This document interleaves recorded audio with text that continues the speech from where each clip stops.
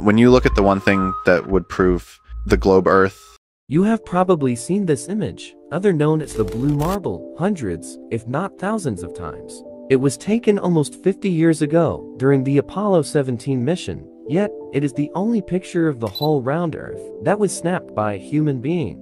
In order to see Earth as a globe, you have to be at least 32,000 kilometers away from it, and only 24 humans have ever gone that far into outer space. They were the crews of 9 Apollo missions between 1968 and 1972. But only 3 astronauts saw Earth as a perfectly round globe, since you have to be in a perfect position between Earth and the Sun. Blue marble phenomenon affecting people all over the world, in every country, in every part of the world.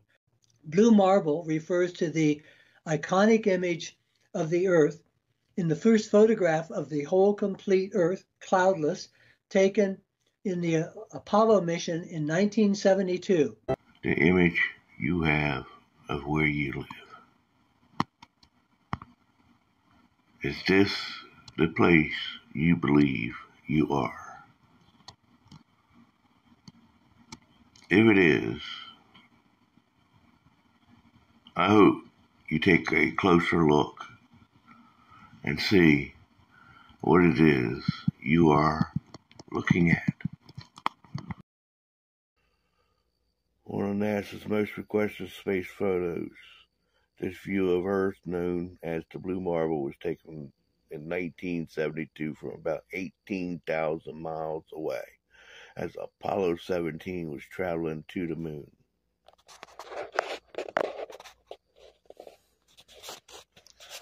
So I run across this in a 2019 National Geographic. And this is where they show us that we live. For many years I looked at this here and just saw the blue marble. I saw what they told me to see. Then you start questioning things, and you start looking into all the images you have. You find out about Ron Simmons.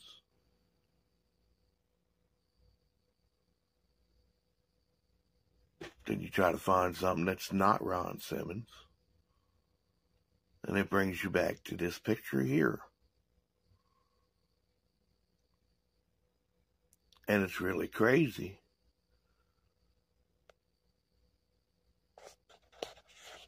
Because now I see this as a piece of art. How do I do this? Guess I could try to explain to you 5 little Easter eggs. It's really much deeper than that. But these 5 seem to jump out. Start with what I'll call the magician, or Mickey and Fantasia. But here's his head. Got 2 arms. You even got a bit of magic running in between, and the body. That's pretty interesting to me. Little fuzzy, I guess.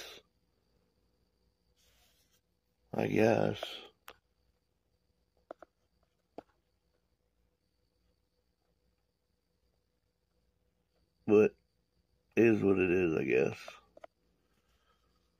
And I've kept looking. Just a curious thing, looking around this thing. Then I run across this little guy right here. There's a mouth, even a nose, an eyeball, 2 ears, even got the shape of the head. Looks like a rabbit to me. Actually looks like that scared rabbit run across the avalanche. Another avalanche breaks loose in Russia's Kamchatka Peninsula. The snowboarder glides to safety, but the cameraman sees something else. Oh my, tell me that rabbit survives. I'm not betting on the rabbit when I see him go into that You're looking at tons and tons of snow that is sliding down the mountain at speeds of probably 40 to 50 miles an hour. He is moving out of it, he's staying on top, and yes, he's able to clear the avalanche. It has to do with that great jumping ability of the rabbit. I give that a 10. He gets a 10. What's really cool about that rabbit is he can just hop along the top of that avalanche. This is what you're supposed to do if you're in an avalanche. The rabbit had the right idea. You know, you swim through it. You kick your arms and your legs to try to stay on top. Talk about the luck of a rabbit's foot. Now you know what.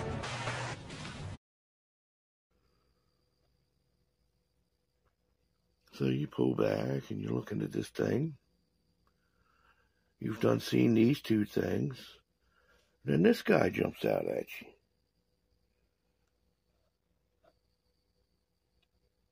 Come on, camera.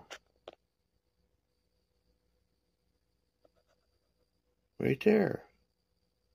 A hand, an arm. What's this, a top coat? What did you see? Right in there. Face with a mustache. Could it be that man Hitler?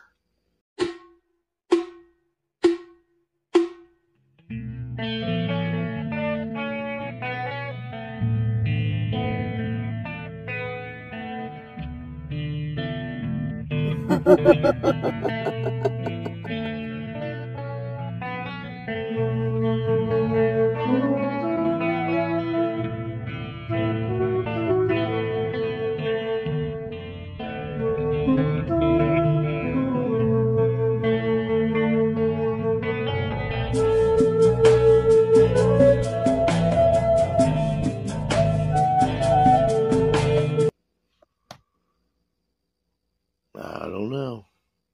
That's 3. That's pretty extreme. You know, they put Pluto in Pluto, right?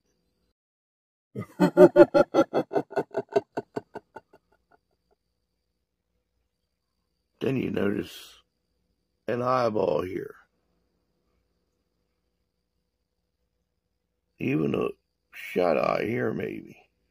Because now you have a nose, a mouth, even got chin, even got hair. Does that look like Chewie? A wild man? A Bigfoot?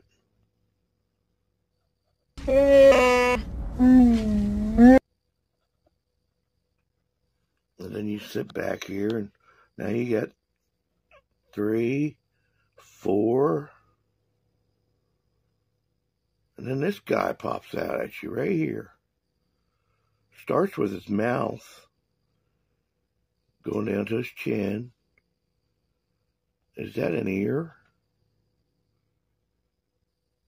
And that's where his eye would be. Nose looks like he's wearing a headpiece. He even got a horned head. Imagine that.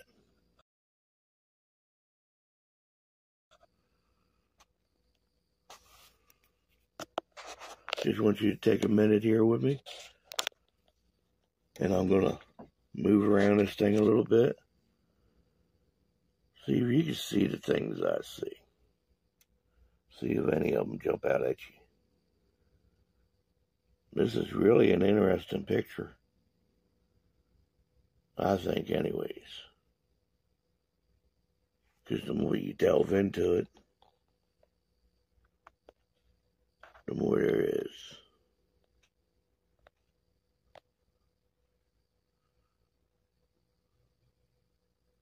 I'm telling you, that a guy there kind of looked like King Kong or something to me.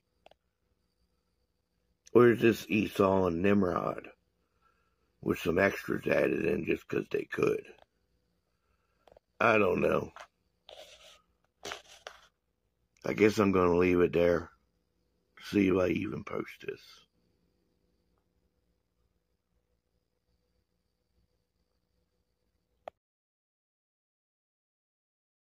illusion will be created so vast, so large that it escapes their perception. Those who see it will be thought of as insane,